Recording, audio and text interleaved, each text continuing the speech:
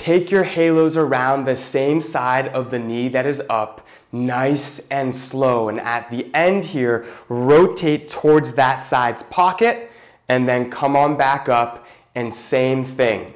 So we're just going to rotate in one direction. The reason for that is your leg, your hip will block rotation at your lower back and really help you focus it at your upper back. So make sure once you hit your rep count on one side, you go ahead, switch your legs and perform your halos to the other side, taking it nice and slow, keeping your core tight the entire time you perform this movement.